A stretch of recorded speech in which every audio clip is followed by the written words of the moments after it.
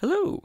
Today I'm going to show you something cool, and that is a tweet that I put out a few weeks ago, and it is an Android emulator running Google Lens, and the Android emulator can see what you see in VR, and it can give you live translations. If we walk up to something here, it'll give us this. Very cool. And I'm going to show you all about how to do that today. So first things first, we need a program called SparkoCam. And SparkoCam is able to record a desktop or an application, whatever, and export it as a webcam. And then that webcam will be detected by Android Studio, which is running an emulator, and it will use that to run whatever kind of augmented reality stuff you want to do. And then we will display that Android emulator using OVR Toolkit, right? And OVR Toolkit is amazing. It's only $12, but you absolutely should have it. Anybody who has VR should be having an OVR Toolkit. It allows you to view windows in VR, and you can pick them up, move them around.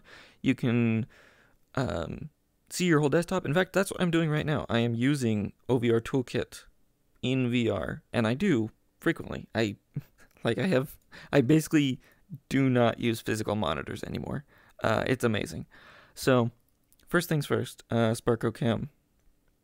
We just need to open up the desktop view, and just gotta make it record VRChat that I have running on a different monitor over here. I would probably recommend having multiple monitors for this, because otherwise you'd be like, you're recording a monitor. So you need, if I put SparkoCam on top of that monitor, or if I, or on top of VRChat, it's a little bit tricky. But then we need to go into settings, and we need to change DirectX to Direct Show. And this is the important bit, which, if you are going to look for an alternative to SparkoCam, which you certainly might want to, because SparkoCam has a gigantic watermark, and it costs $40, because we don't need, it's $70 if you want Nikon, Canon, DSLR support, but we don't need that. So if you don't, it's $40, and so it's a little bit steep for what it is, honestly. I mean, if you really don't want the watermark and you can't find an alternative, then it's not terrible, but anyway, if you do look for an alternative, you want Direct Show, and that is something that I did find. Open Broadcaster software, OBS, it has a plugin, and that plugin does not do Direct Show, so it doesn't work. And Android emulator, once you have it installed and everything, it's a very simple install. Just run it and choose your file path, whatever you want, all that. Once you have it running, we can go into this right here. That is the emulator button, and of course we don't need to worry about any of this extra stuff, because this is all like for developing Android apps, but we don't need those. So create virtual device, and we can choose just a Pixel 2. We want a Play Store, and then whatever default settings. I really don't think the hardware matters too much, but if you are running into issues like it's just not working, then maybe you can try different ones. I don't know. It's up to you. Then we do want Android 10. We're just gonna go with default settings again, whatever's most recent. It is possible by the time this video releases. Well, not by the time this video releases. I'm gonna do it in the next couple days, but eventually they might come out with new Android versions. And you're welcome to try like the pre-release stuff, because this is a developer thing, so they're going to give you pre-release stuff that's not actually available on any phones. So, and this whole interface might change. I've seen it change at least twice since I was doing this stuff like a few weeks ago. So, if you're running into any issues with this whole interface, just try defaults, and if it doesn't work, try something else. That's just trial and error. And one of those trial and error things that I found was that you don't want x86 64. It's just not compatible with the camera emulator for some reason. I don't know. At least this particular build of Android 10 x86 64. I don't know. So we're just gonna go with x86. And Then I'm going to disable the device frame because it'll show it better in OVR Toolkit. And we can go to advanced settings and change the back camera to webcam 0. And we don't want the front camera because the front camera gets inverted horizontally. Which I think Google Lens might be able to handle inverted images because it doesn't care. But obviously that's not what we want. So anyway, webcam 0.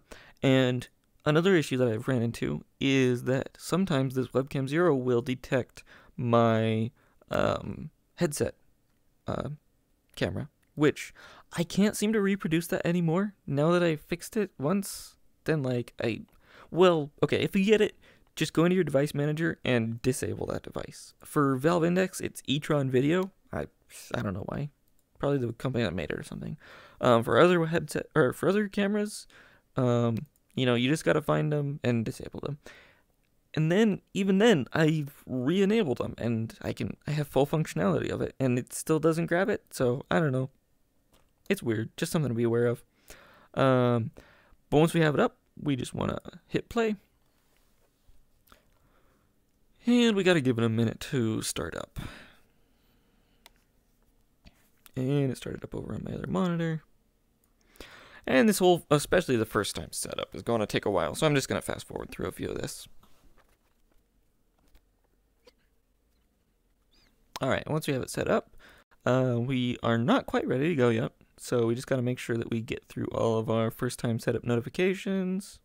It's got a whole bunch of stuff it wants to run through, so fast forward again.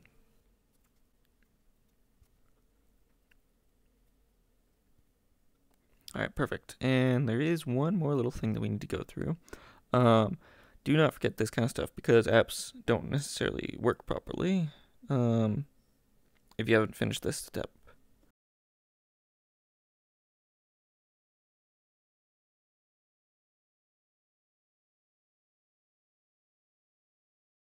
Alright, perfect. And the finishing touches, just a second. Alright, now we are ready to go. Cool. So, we could use the the Google Play Store. I'm not going to, though, because just for the sake of this video, and I don't want to log in and everything, we're going to instead use a raw Android APK. Which, if you don't know how to install Android APKs, it's very easy, especially because there's a really cool website that just hosts everything for us. So we just need Google Lens APK, and wait, what? How did that?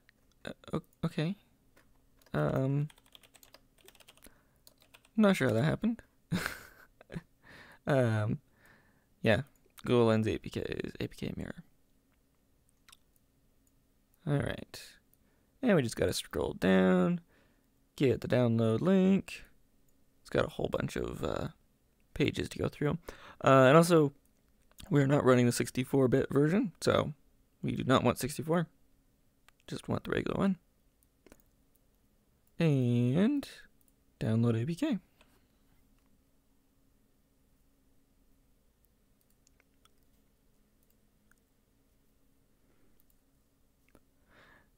And then we just gotta go into settings and allow unknown sources, and then we can come back and install. Perfect. And open. And then, since I already have SparkoCam running, it should see it immediately. There we go. I'm just going to flip it sideways. There we go. And if I walk up to something, let's see. Okay, so I have had this happen a couple times before. So let's just restart the app. Sometimes we might even need to restart the emulator, but usually just the app is plenty. That'll do it.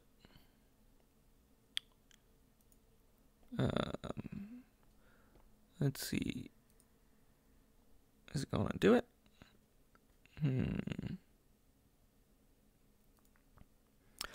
Let's try closing all apps. And this is the troubleshooting stuff that you need to do. Usually just keep trying it again. if you're running into any issues. There we go. That's all it needs. Perfect. So as you can see, it is now translating live. And we don't, if you have a, yeah, there we go. See that? And we can also go to someone over here.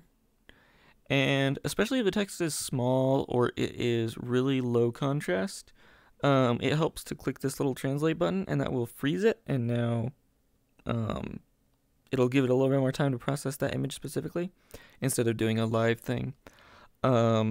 Especially if I come out over here, and I think, yeah, some of this text, if it's like really hard to see, yeah, no, see, it still got it. If I did the translate button, but if I do like a live translate, it might not. Yeah, sometimes tilting your head a little bit. Yeah, you know. Yeah, so that's that. And now I'm going to move this over to my other monitor, and I need to go into Steam VR and display VR view. And there we are. And this is actually the view that I've had the whole time. And I can toggle it on and off. And like I literally do not have, well, yeah, I don't have physical monitors anymore. I use this, and it's amazing. Because I can take it anywhere in any VRChat world or VR game, anything. But what we need to do is open up a hand desktop window, and I already have it, I think, pointed to that monitor. So I just need to change it to Android emulator. There we go. And I can move it around. I can put it on my hand like this. I can put it on my wrist like this. This is kind of, I've tried a few different positions. You can attach it to your head, to your right hand, to your left hand, whatever. I've tried a few different things, and I kind of like this way. And so, yeah, we have it all set up, right? And it's worth noting that you can do a lot more than just Google Lens, right? Oh, hey, perfect example of that. Let's see if it's going to give it. Come on. Yeah. Yeah, and sometimes it doesn't, it doesn't always get it, especially if, there we go. Yeah, station office. Especially if it's like really complicated text or low resolution text. Like, I bet a native speaker would probably be able to make this out, maybe, but oof, that would be really difficult for this. It might not even recognize that it is text in the first place. Yeah, no, yeah. But, if you give it the benefit of the doubt, give it a clear, solid color text on a clear, solid color background, it will nail it. If it has, like, outline stuff like this, I've seen it have troubles with this, but, it's still clear enough that it can get it. But yeah, that's pretty much it. So thanks for watching, and good luck. And see if you can get this running before Virtual Market 3, which is coming up. Let's see, today it is the 15th, and it's going to be on the 21st. So I'll get this video up, and you'll be able to have it running by then. Good luck.